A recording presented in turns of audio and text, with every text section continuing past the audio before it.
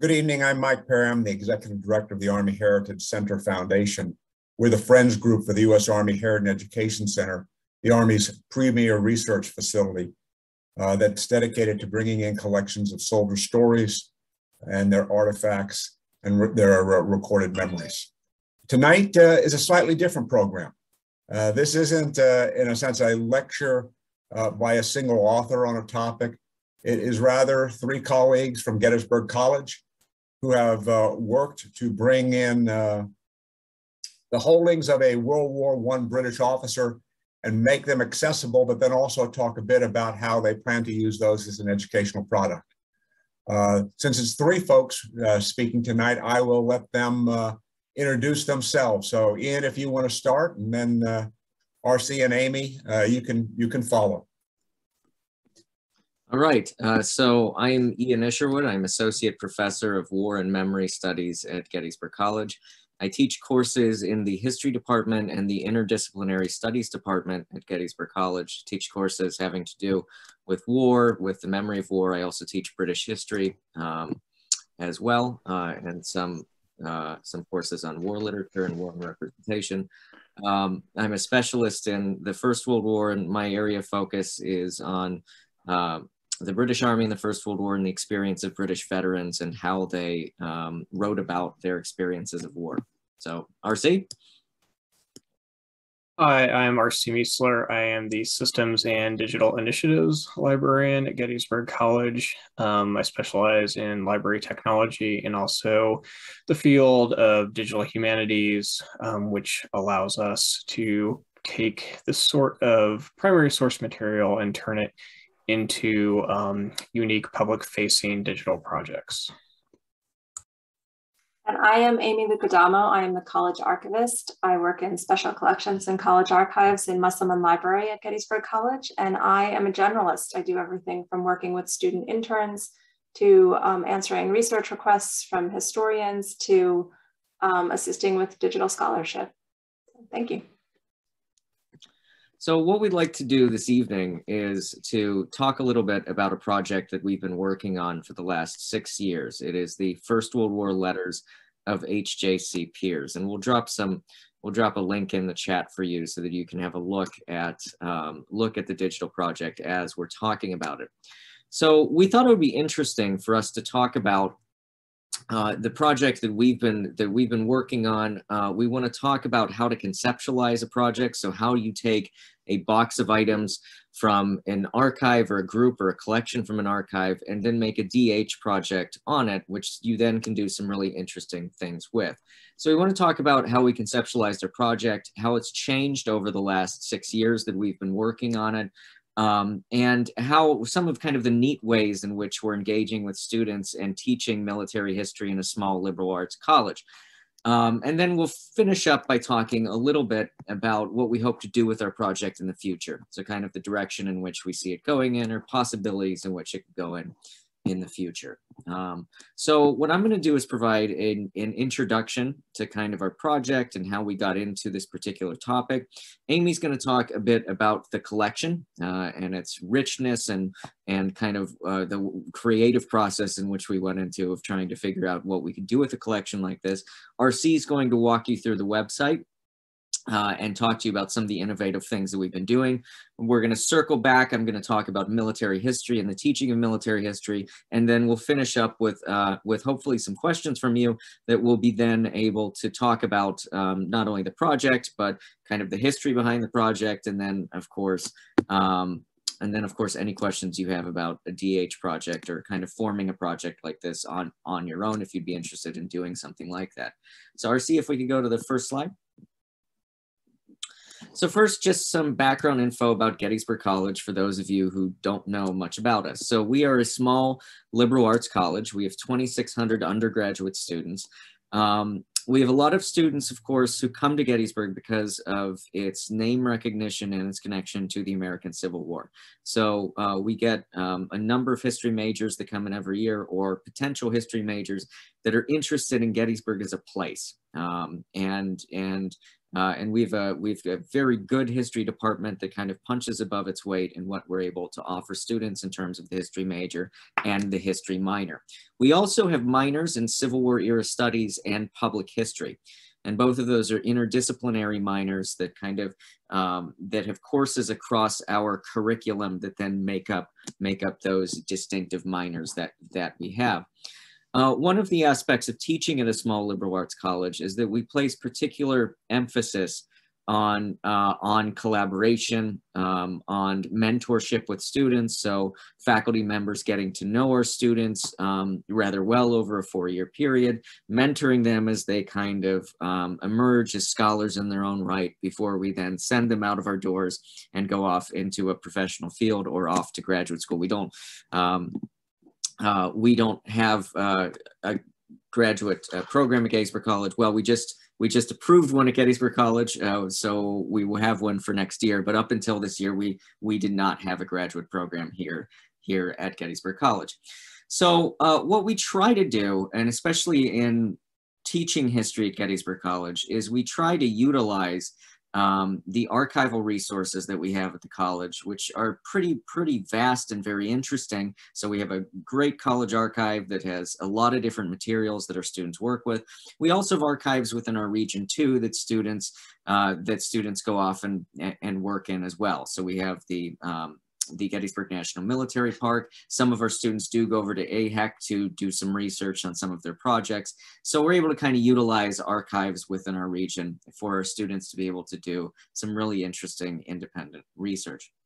And the final point of this slide is that we also do more than just the American Civil War. So we offer a lot of courses in war and war studies and the memory of war here at Gettysburg College and the legacy of war in particular. So we do an awful lot with the teaching of war here at Gettysburg College and with the teaching of war and society. RC, next slide. So what I want to do is introduce you to the collection that became the basis of our digital history project, the First World War Letters of H.J.C. Pearce. So first things first, who is H.J.C. Pearce? Well, Pearce was a British Army officer who served in the First World War, rising in rank from lieutenant to lieutenant colonel, and he ended the war in command of the 8th Service Battalion of the Queen's Royal West Surrey Regiment. So he's in a Kitchener battalion, a volunteer battalion.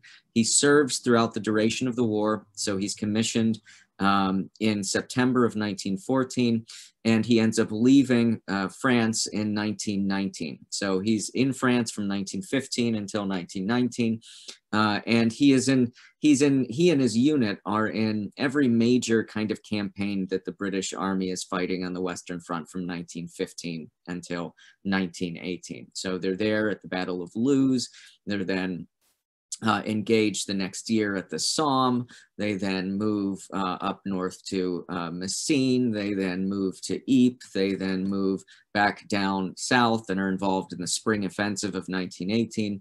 And then they are in the final push, the 100 days, ending the war, just north of the Somme region is where they are when they end up finishing the war. So he's in every major campaign. He's very highly decorated. So he wins the DSO 3 times. He's mentioned in dispatches 6 times. And he's wounded 3 times over the course of the war. So he's an interesting soldier to be able to focus on.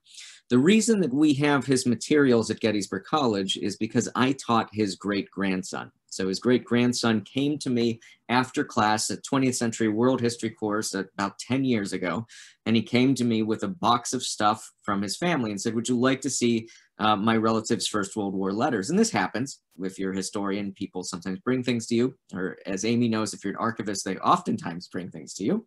And so the student brought this to me, and as I started going through the materials with the student, I realized we had a very rich collection from a highly decorated British Army officer that had really been in the thick of it for 3 years of combat on the Western Front. And as a First World War historian, I kind of realized that this was a great collection that somebody should do something with. Hopefully somebody at Gettysburg College, and hopefully that somebody would be me. So the student let me kind of go through the materials, and I got to know the student rather well. Over his 4 years at Gettysburg College, I was his faculty advisor. I got to know his family very well, and his family were very keen to be able to have us use the collection, or to put the collection on loan to us while they figured out what they wanted to do with it. Next slide, RC. Okay, Amy, do you want to do this one, or do you want me to do it? Go for it. Okay. So initially what happened is we had a collection of materials. I had talked to the family when my student Marco Dracopoli graduated. I talked to his parents and said, what do you think you want to do with this material? And they very generously said, well, if you'd like to write a book or something based on the material, please do so. And as I started looking at the materials, I went and I met with my friend, classmate, and colleague, Amy Lucadamo, and said to her, if we were to house these materials at Gettysburg College, maybe we could do something with them. And she said, what do you think we could do with them? And I said, I don't know, maybe a project. And so we kind of batted our heads together, and we settled down on the idea of doing a digital history project based on the letters. And initially we had a gimmicky idea where we said that, okay, we have letters from September 1915 until the summer of 1919, maybe we could release these letters 100 years to the day in which they were written by peers. So we could set up a website, we could put them on the website, and we could put one letter out for each day, maybe have a corresponding social media presence to be able to showcase these letters over the course of the World War I centenary. And on the slide, what you see is kind of the idea of what we had and then what we did with the material. So one of the things that we had was timing. We received the materials in 2014-15, and that corresponded with the centennial of the First World War.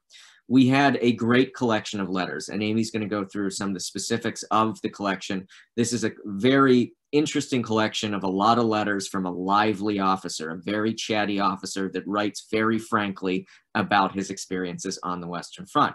But what we realized quickly is that the story was bigger than just one person. It's about a battalion serving on the Western Front and how they transformed over the course of the war. We also had an impulse to connect our undergraduates with this source material. So I teach a course on the First World War. I also teach courses on the experience of war. And we realized that we could use these materials to be able to engage students within the classroom. So we needed to figure out a way in which we were going to do that. And we'll kind of illustrate ways in which we've been trying to do that ever since. We had the full support of the family in doing what we wanted with the collection. So they said to us, you know, basically, we want you to use this material. We want students to engage with it. We want it to be open access. Amy will talk a little bit about that.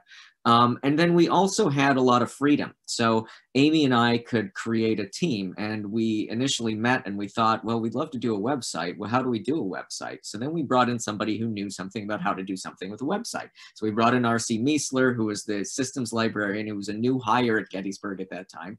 And we said, would you like to help us with our website? And RC will talk a little bit more about his role as to what that looked like. But we realized that we had a lot of freedom to collaborate across campus. We could set up our own project and run our own project and our own shot.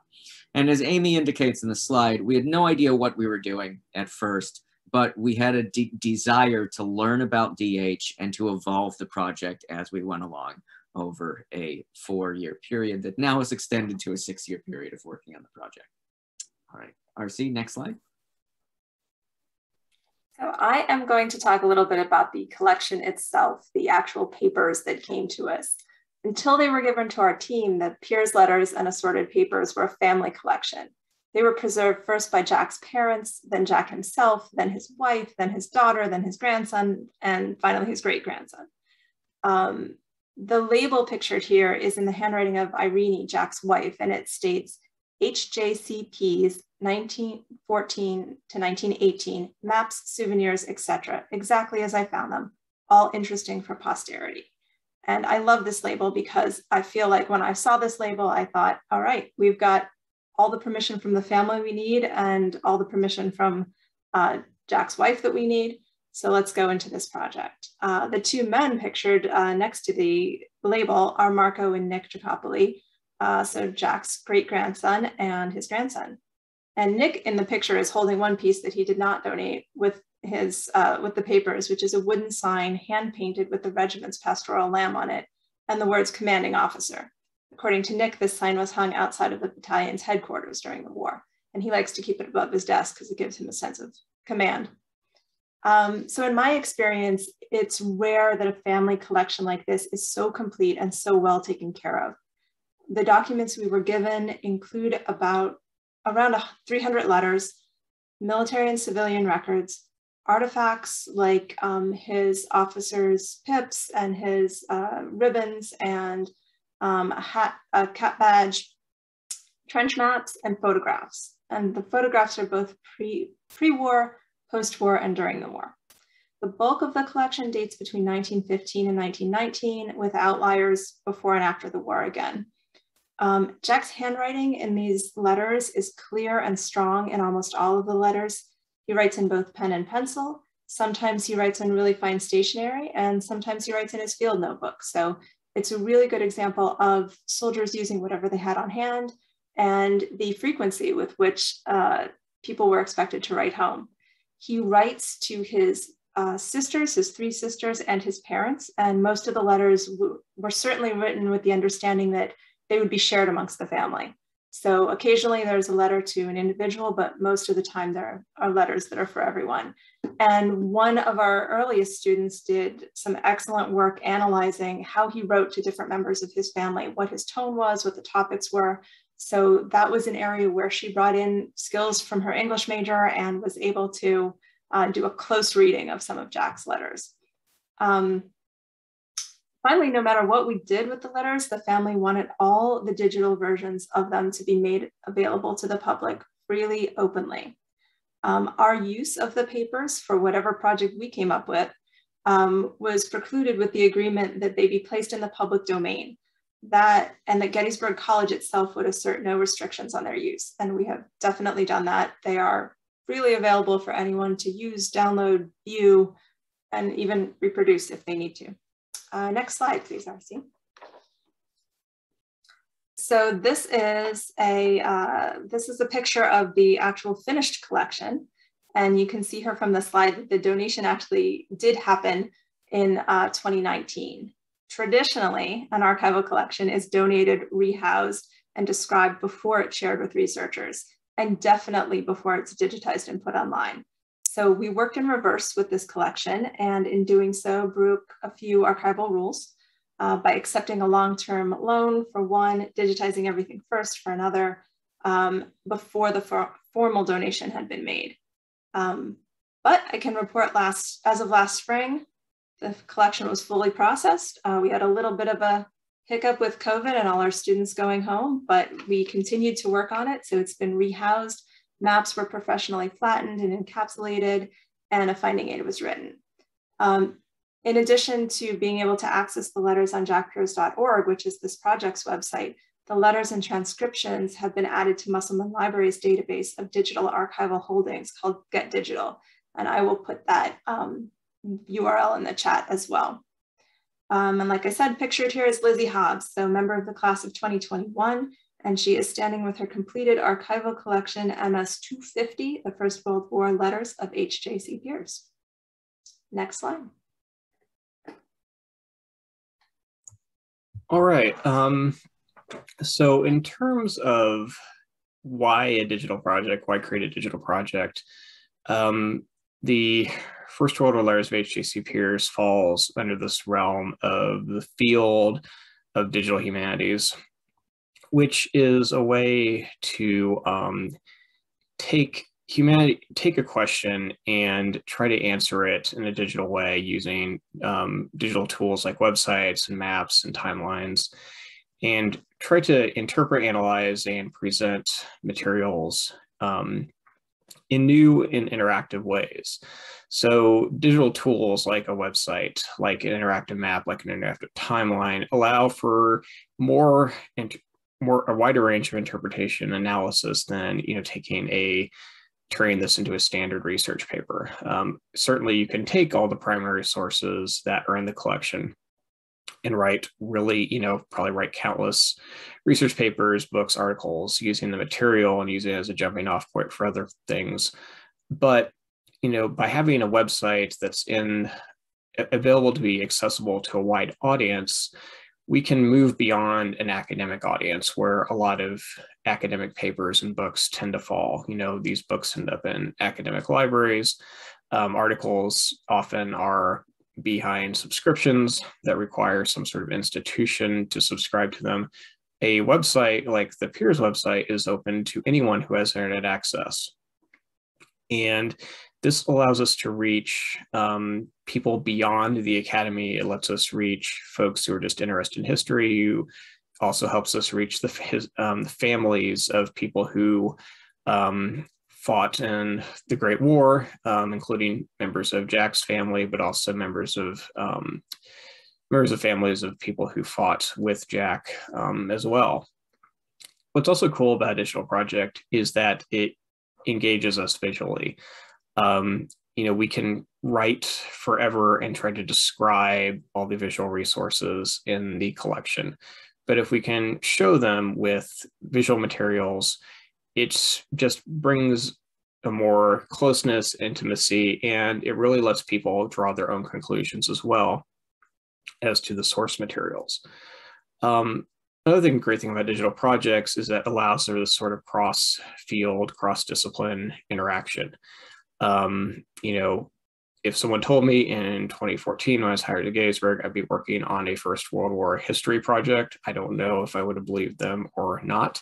But the fact that I have, that I came in with certain interests and abilities in working with websites and technology, it really helps you bring a team together, and you can leverage interests in research, interests in archives, interests in technology, and sort of cross-train each other and really become conversant across a wide range of disciplines, which is really cool. Digital humanities projects are inherently collaborative. The field requires a multiple skill sets for these things to work successfully as well. And this is what we call a community of practice, that we have a common goal of using the materials in the collection and distributing them in a new way to a wide audience. So the project it brings a lot of value to us. It brings a lot of value to our student workers as well, as we have a team that works on it instead of, one person at the top who supervises a bunch of people who do work for the project. So I want to give a brief tour of the website. From what you're seeing on this slide, though, too, it's sort of the evolution of the project. From on the left, you see a sketch of what Ian was thinking about this website could be during one of our first meetings to talk about it. So, and this is what we call in web development a wireframe, because you're creating these little boxes and trying to figure out what a website looks like. And Ian's wireframe actually translated pretty well to our modern website in terms of the types of navigation and elements that we have. So I want to give a brief tour of the site just so you know what is going on with it. All right. So the homepage introduces the site. We have a couple of pages here about Jack himself. Just a brief introduction to him. We also have an about the project where we have talk about our reasoning why we did this project. We're also proud of the fact that we include any research assistant student who has worked for the project gets credit and remains credit on the website, and the staff role has grown quite a bit over the last few years. The highlight of the project, of course, are the letters. And we've actually expanded beyond the letters, and I'll talk about this in a minute. But all of the letters were posted 100 years to the day of when they were written. So if I go into November 2018, we can see letters that were written by Jack in November 1918. So 100 years to the day. We can see, let me get to, so this is the letter that Jack wrote on the armistice, and each letter has a transcription. You can click on the letter and get a blown up version of it to read it a little bit easier. The transcriptions include links to outside websites that also bring additional context to the letters as well. And select letters also have commentary that the team has written about that particular letter as well. We also have something we call chatting, which is things like commentary. A little later, I'll talk about some memorialization, but also letters that we have commentary. We have one of our students did a tutorial of one of the maps that he made, more maps. We have talking about transcription. So how do you transcribe these letters as well? We have some movie reviews of great war films that we've also talked about. The soldier profiles are one of our more newer innovations, where we decided, after exhausted the letters of Jack's letters, we still have, almost 1,200 men who we can talk about. So Lizzie Hobbs compiled a giant spreadsheet and has pulled the names of the men together. And if you click on these, different profiles, we have a short profile based off of what information we could find about the different soldiers that Jack served with. And sometimes these have more information than others because we're able to find information about them in newsletters, in newspapers, or other primary source materials. Sometimes we don't have quite as much. The maps are sort of a key component to the website. We do a lot with thinking about space and how Jack, his existence and his interaction with the battlefield and off the battlefield as well.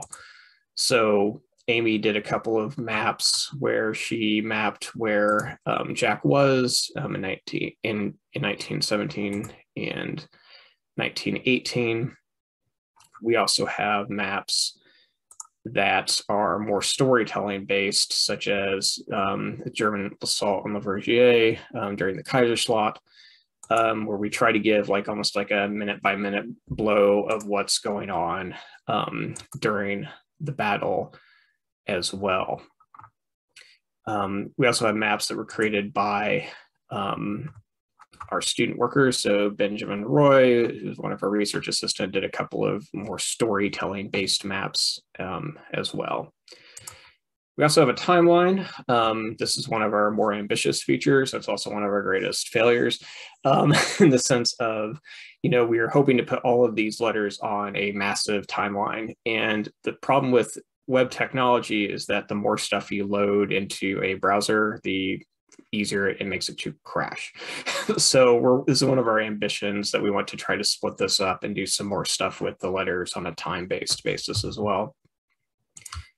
And we also have information about Pierce's family, so a family tree that one of our student workers had worked through as well. All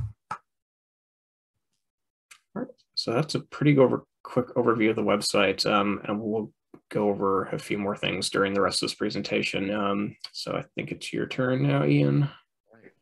So one of the things that we were very keen to do with the project is to use it as an instructional tool for students at Gettysburg College. And so the question was, how do you do that? So how are we going to take an archival collection and how can we make it accessible to students, but also make it something in which they're going to learn something not only about the First World War, but learn something about the experience of war more generally, or about how you use primary source materials, right? So, so essentially we have the collection. What do we do with it? We have the DH site. How do we actually start to use it? Now, the liberal arts classroom is a little bit different than working at a military academy or working within PME. So within my classes, there are a number of students that are taking the classes just because they have a peripheral interest in the topic. Some take the classes because of the requirements. And so my course will fulfill a requirement that they want to get. So not everybody is super interested in military history or super interested in the history of warfare kind of more generally. So, so when you're teaching military history at a liberal arts classroom, you need to kind of have a broad perspective of how you're going to teach the material and engage with students who have all kinds of different learning backgrounds when it comes to the particular subject. So that being said, what we realized is we could use the site as kind of a microhistory way of being able to teach something about the experience of war, and in particular, the First World War. So Piers and his battalion, in particular, become a means of teaching both traditional military history and non-traditional military history. So we have materials within the collection that we can point to and say, okay, this battalion was engaged in these particular battles. We have maps to be able to show where they were in the trenches. We have war diary entries where we're able to show kind of what's going on. And so students are able to take that material and kind of piece together how the mechanics of warfare is working 1914 to 1918. So that's kind of the more traditional way in which we can use the material. The kind of non-traditional way that we can use the material is to be able to get students to engage more with First World War historiography. And what I mean by that is that the letters in and of themselves tell us something very interesting about the idea of the human experience of war. So you learn something about the morale of this battalion by looking at their combat performance over a long period. You learn something about Piers's coping mechanisms at the front. So what's he doing to be able to endure or to be able to survive at the front, right? Well, how does his family fit into it? What's the importance there? How is Piers seeing his own perspective of being a soldier? Is that tied to his perception of gender or his perception of masculinity, right? And the great thing about the field of First World War studies is it's a very interdisciplinary field where there's a lot of really innovative research on topics that are broadly history of war, but not as traditionally focused as military history and kind of drums and bugles or battle and combat focused. So what students are able to do with this is they're able to take a letter collection by a fairly empathetic person or person that they can empathize with potentially, and to be able to then connect some of that wider historiography and write papers about the particular letter collection. So that's one way in which they can they can engage with that material.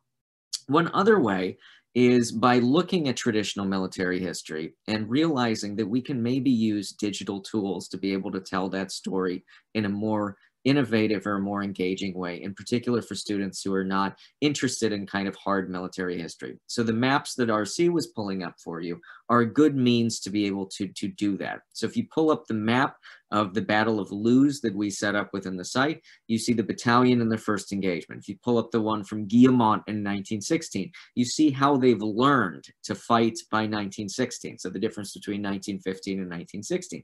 And if you pull up the map from 1918, you see a very different battalion that's fighting in France, that's using all kinds of different fighting methods that they didn't have in 1915.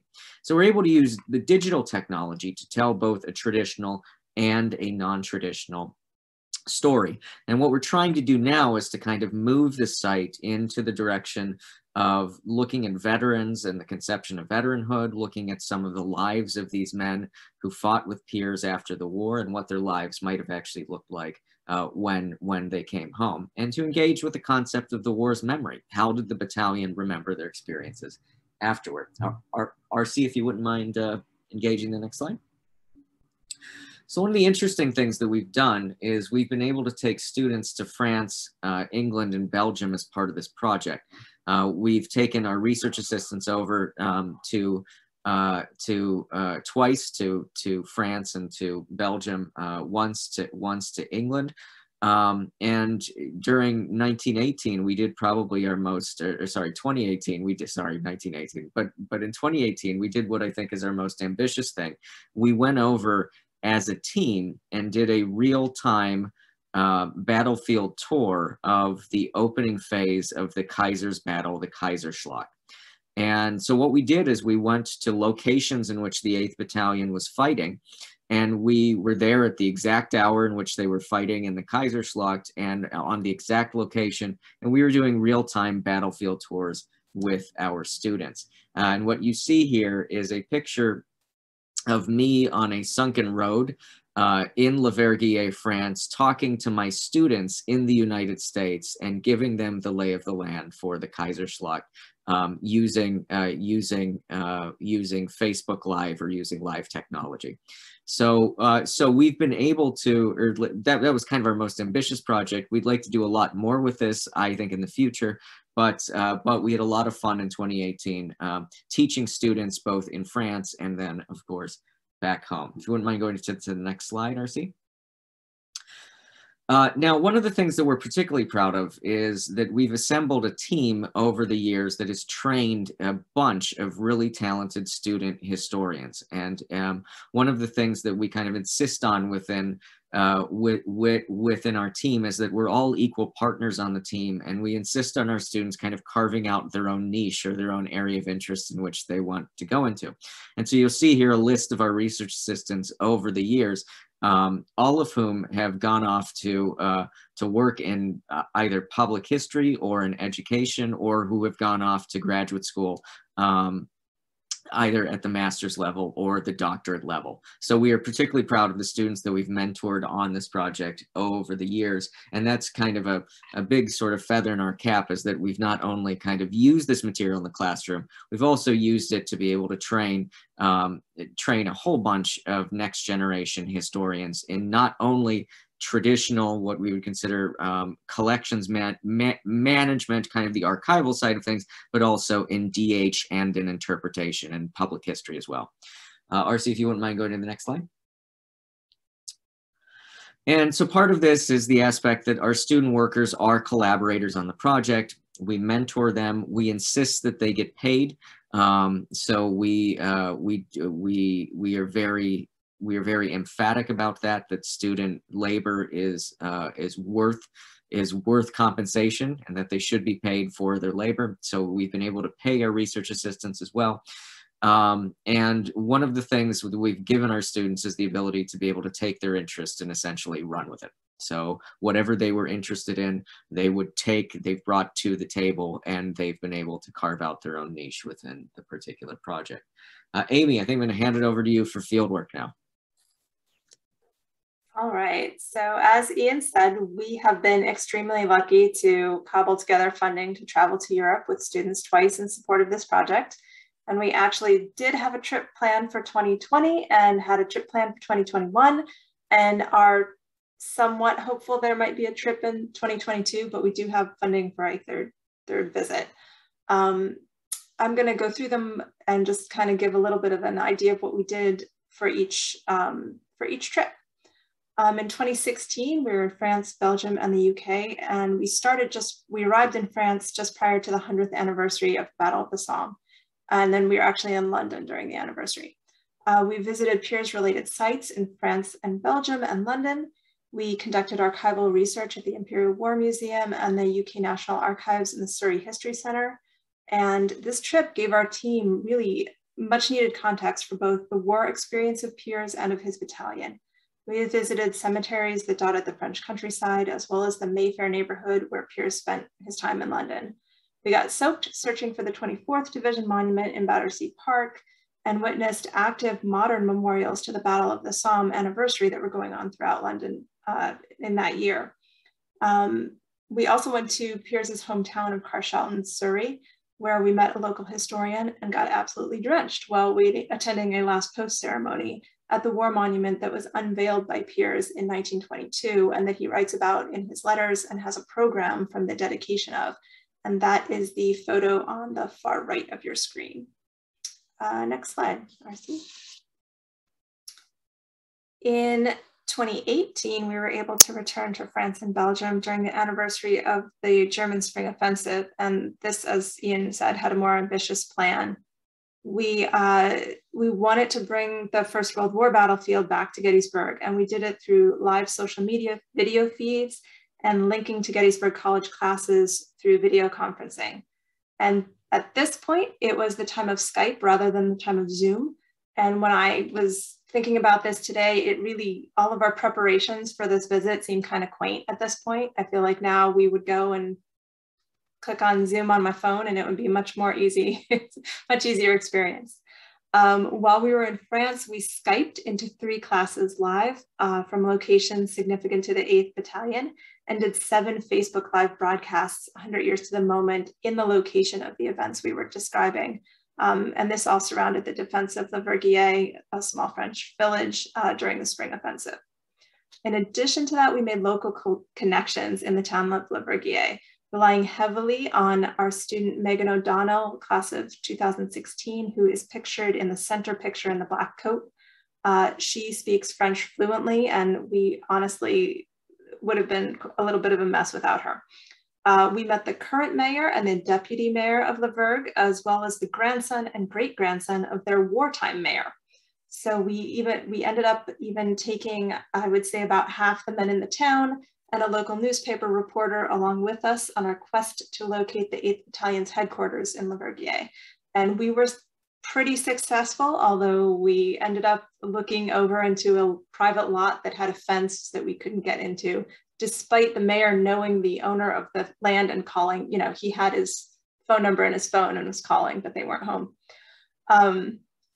So by paying attention to the town story and listening to their living memories of the war, we learned a lot. They shared photographs and documents from their own records with us and from their own collections. They let us explore the church bell tower that was paid for and dedicated as a living memorial by the men to the men of the 24th Division in 1926. As on our previous trip, we also visited many memorials and cemeteries and a few museums. Being from Gettysburg, either consciously or unconsciously, we had that comparison of battlefield and monument buzzing in the background all the time. And we really felt the impact of individual names carved into the memorials of the men whose bodies were never found, and that really kind of appreciated the Herculean efforts to provide headstones for those who were found by the Commonwealth Graves Commission. So in recent posts on jackpierce.org, we've made an effort to tell some of these individual stories and briefly profile the men of the battalion, as RC mentioned. We added the soldier's profile page and worked on it throughout the pandemic to bring a little bit of background research to the soldiers who Jack sometimes referred to as my lambs. And it was a good pandemic project because we were able to all work on it remotely and then continue to contribute to the site during the pandemic. That's the end for me. Next slide. So I'm going to sort of wrap up my portion of here before I turn it back over to Ian. When thinking about digital remembrance and memorialization, and you know, when Amy is mentioning, you know, these memorials on locate, you know, in France and Belgium, in the United Kingdom, you know, we have these memorials that are carved in stone that are there to be, you know, reminders of anyone who passes by, or anyone who actively seeks out these sites of remembrance and memorialization. You know, so it kind of makes it for me, when I was thinking about how do we, you know, especially after we ran out of the letters, we started moving to the social profiles. How are other ways we can think about remembrance and memorialization in a digital concept? And Lizzie Hobbs, her spreadsheet of, you know, almost 1,200 men, you know, I began looking through instance, like seeing what common data points exist. What can we think of as, you know, what are ways we can think about these men, you know, and their lives and the sacrifices that they made. And about 500 of them had some sort of known hometown that was recorded in the spreadsheet, and another 650 had some sort of known place of burial or memorialization.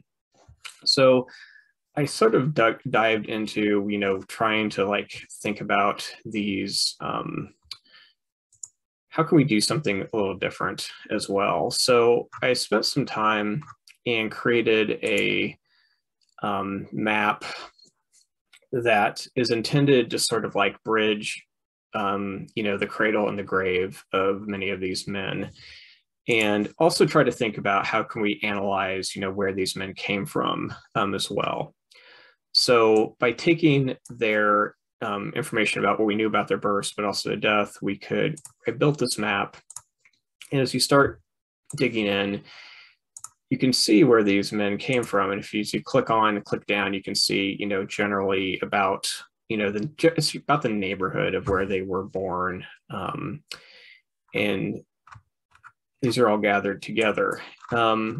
So when you cross the channel, though, then you start seeing where they died, or where at least where their place of memorialization is, because we don't know where all of them are buried. And as you click through, every poppy represents one of these soldiers who is buried and memorialized in these places. And, you can see they're pretty clustered. We have a few outliers here and there. We have one born in Canada even on the map. But you can sort of see, most of these men came from the south of England, and most of them died in northern France. And, you could take a spreadsheet and sort of gather this information by looking at it yourself.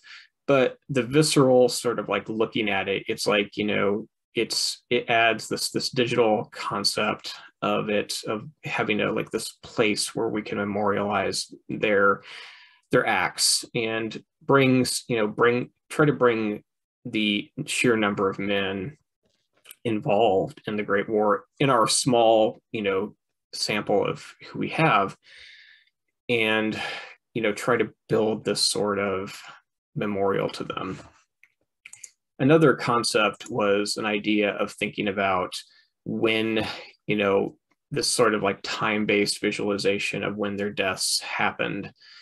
So this is another way of memorialization as well, but also sort of giving sort of this visceral response to, we see some deaths, and this sort of creeps up here a little bit as we're going through the times, but every once in a while, depending on the engagements that the men are in, you'll see things starting to creep up a little bit. And when you see the engagements where they do definitely see a lot of action, all of a sudden, we start seeing these numbers creep up where they're memorialized. So this gives us a way to, for me, it was the act of building this stuff was my own way of like providing a memorial to them, but also to give anyone who comes to the site to just see a bigger picture of the war, and realize that every person, was, that was someone's sons, but, possibly someone's brother, possibly someone's husband, and try to pull the wider picture back, but also narrow it down as well. And hopefully we can find more ways to continue the sort of memorialization from the website too. We're almost to the end of the war here.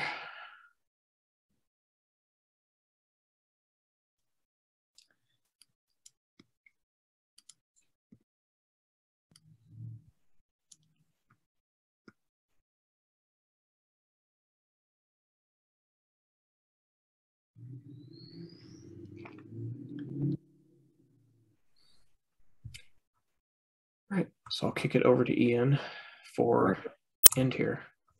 So yeah, so I just want to wrap up just quickly what's next for the project, so we have some time for some questions. A few things. I just put some questions down here. First, we want to further develop our historical context for it, and we're trying to focus again more on the lives of the men in the battalion. We know reasonably well what happened in Jack Pierce's life, but this is an area that we want to expand into, and we've tried to expand into during the pandemic.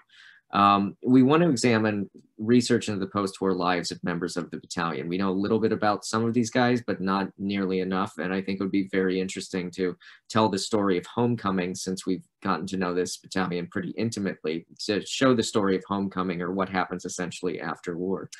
And then finally, Amy told me I'm supposed to plug this. Initially, I went into this project thinking that I wasn't going to write a traditional book on the battalion. And then in the pandemic, I decided to write a traditional book on the battalion. So, I'm finishing up a book right now. It'll be available through Pen and Sword probably next year. That's called the Battalion Citizen Soldiers in the Western Front. And it's a book about Piers, the 8th Queens, and how a battalion, citizen battalion, changes and evolves over the course of a war of attrition. So for those of you who are traditional book people, there will be a book on this group that's going to be coming out in the future.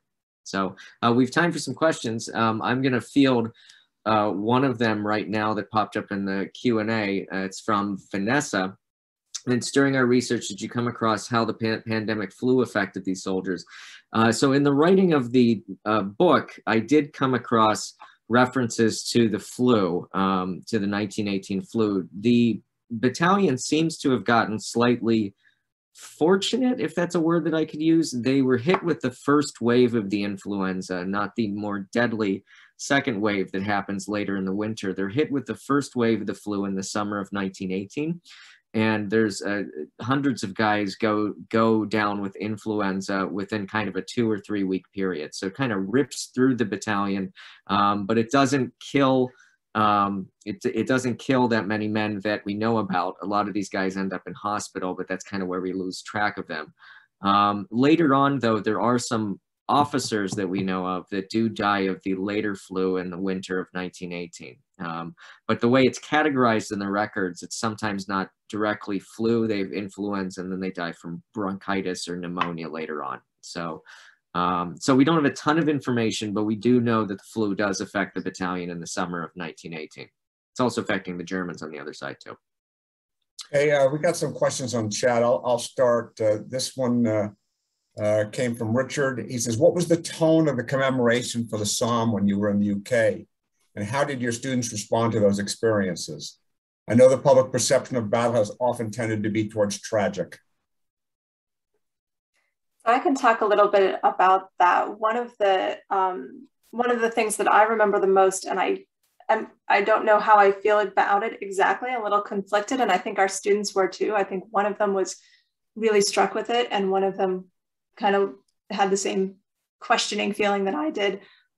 There were individuals dressed as First World War soldiers who were present in train stations and other public places, and they were fully kitted out and would walk around, but they wouldn't talk to anyone, they wouldn't engage with you. If you approached them, they would hand you a slip of paper that had kind of the details of whatever person they were representing. So it was a little bit of living history, but it wasn't really kind of face-to-face engage. It wasn't that kind of engagement that you sometimes see, especially in Gettysburg. So they were there, and I believe the project was We Are Here, and it was to just remind people of how present the war had been in people's lives during that time, where you were just going about your daily business. You would encounter soldiers, you would see people on the trains, you would see people in public places, and that was it was somber, but it wasn't sad, it wasn't too tragic, but it was that kind of constant reminder. It was a serious reminder. So that was the one that kind of stood out to me.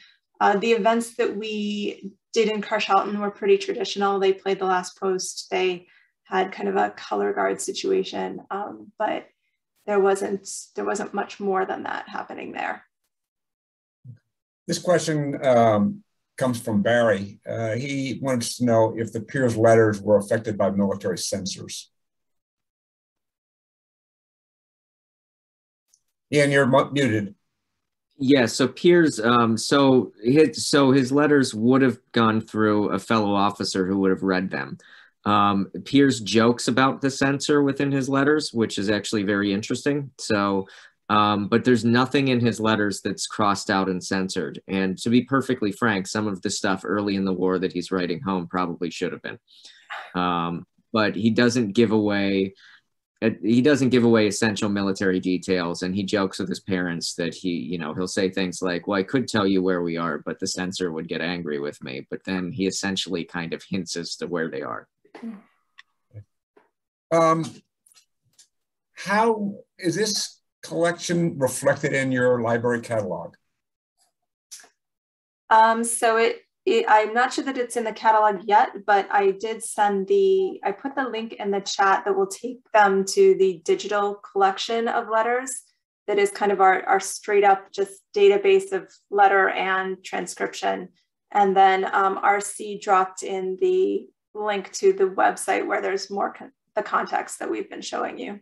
Well, I was going to ask that, and then it will be available on WorldCat. So if someone's just looking World 1.1, they might stumble upon this resource that you've put together. Yeah, it will get cataloged. We're just, it just was finished processing last spring, and then our students went home. So we're working on it, but it will definitely, it'll definitely appear in the catalog. And it is, if you do search for peers, you will get results of this digital collection that RC has up on the screen now. And then between RC and you, what type of metadata did you build into the digital component? It's for my own edification right now. No, I love this question. So we worked with our digital projects coordinator who works in special collections from the beginning. So initially when the items were digitized and we did them with the same metadata we would do for all of our collections. So it includes kind of the title, the names, the dates.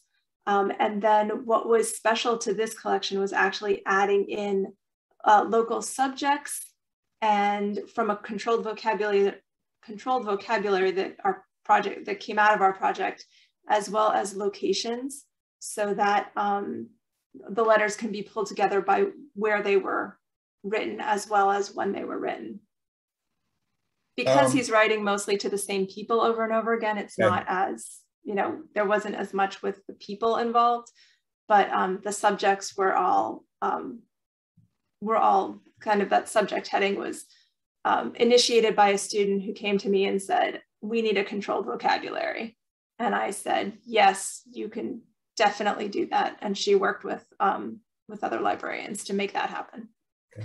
Yeah, if you're on a letter on the website, on the actual digital project, every letter has these tags, so you can click on a tag, and that gives you every letter, that pulls together every letter that's tagged in that way with that controlled vocabulary.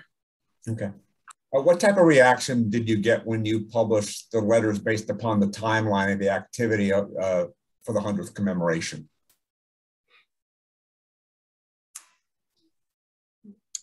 So we got, so we tended to get most of our action during battle anniversary times because there was a wider World War I community that was either live tweeting stuff or that was visiting battlefields around that time. So one of the examples that I can give is during the Kaiserschlacht, there was a Twitter account called the Kaiser's Battle that was actually amazingly well done, that was coordinating a minute-by-minute, play-by-play of how the Kaiserschlacht went down from both sides of the trench line.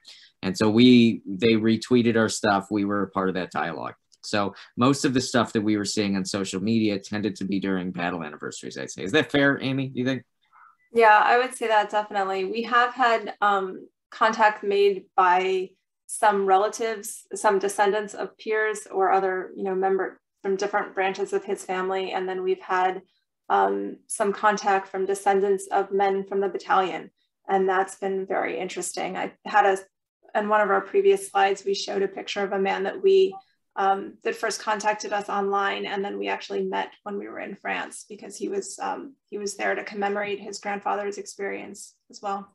We're going to use some of your examples. We did something similar with the gentleman by the name of Munder, who went missing and then was found about 1.5 years later. And we have all the letters from his family to the War Department trying to figure out what happened to their son. So what you've done here is a great example. I have another question here from Clarice. Did you have any discussions with the producers of films They Shall Never Grow Old? No, I think that was a World War, a British film that looked at the legacy of the soldiers. Yeah, we saw it as a team, and we actually had us and some of our students actually wrote like a review, but like reactions to it. So I'll see if I can find it and I can throw that in the chat really quick. So. And we really have no more questions. I have a commentary for Ian who talks about teaching military history at a liberal arts college. I taught military history at a military college. And my engineering students were sometimes just as excited about being in Mil Art as were some of your humanities students, because they wanted to be engineers. They didn't want to be historians. So it was one of those required courses they had to live through. So it's not just unique to the liberal arts world. Any closing comments from any of you? No, thank you for having us. It's been a pleasure talking with all of you and answering some of your questions. Okay. Again, Amy, anything? No, just thank you for having us, and everyone enjoy the site. Well, I'm going to try to encourage people to get to it. RC, do you have anything as the technologist on the group? You're muted. Of course I'm muted. I'm the one who screws it up. No, don't feel free. This sort of work is great, and interact with it. And this being public, we love your feedback. So, let us know what you think as you go through it. Well, we'll be posting this up on YouTube, and hopefully over a period of time, it gets lots of views and it does bring more questions to you. Anybody, they can email anybody that's on the team or contact anybody that's on the team. Okay. So I'm going to probably wander down your way and sit down with some of you too, because it's a great educational product, and it's something I think our foundation, as we partner with the USAHEC, would like to get done. In closing, I'm going to advertise next week's talk. Next week, we move back into the 21st century.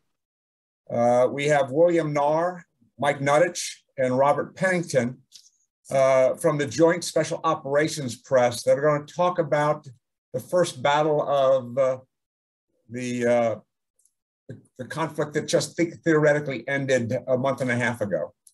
They're going to talk about Marish al-Sharif, the first victory of the 21st century against terrorism. So we're going to move up to another century here, and hopefully you'll join it. It'll be next Wednesday, the 3rd of November at 7 p.m. So again, thank you, Amy, Ian, and RC for tonight. And thank you in the audience for joining us. Talk to you soon. Bye-bye. Thank you.